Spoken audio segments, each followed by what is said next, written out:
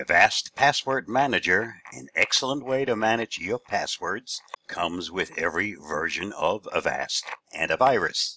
When first installed, however, it needs to be activated. Let's go through what needs to be done in order to accomplish that mission. The Password Manager is available in Avast's own Safe Zone browser and in Chrome and Firefox. When you first install Avast, you'll notice that it's not yet installed in Chrome and Firefox. And if you look at both Chrome and Firefox, you'll notice there's an exclamation mark where the icon for the Avast Password Manager is located. When you click on the Password Manager icon in both Chrome and in Firefox, you'll notice that it says the password has the wrong communication key. It simply means it hasn't yet been activated. Let's go through the activation process so that it will work in both of those browsers. Start by opening up the Avast user interface. Once it's open, go to Settings. Next, click on Passwords. Once you get here, scroll down till you get to the browser integration,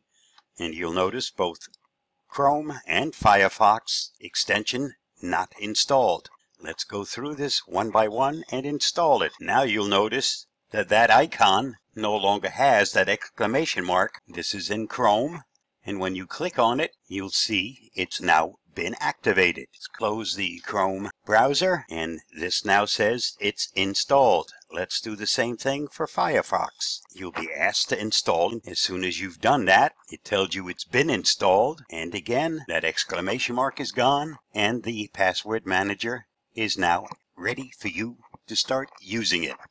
It's that simple. Stay safe, be free. I hope this helps.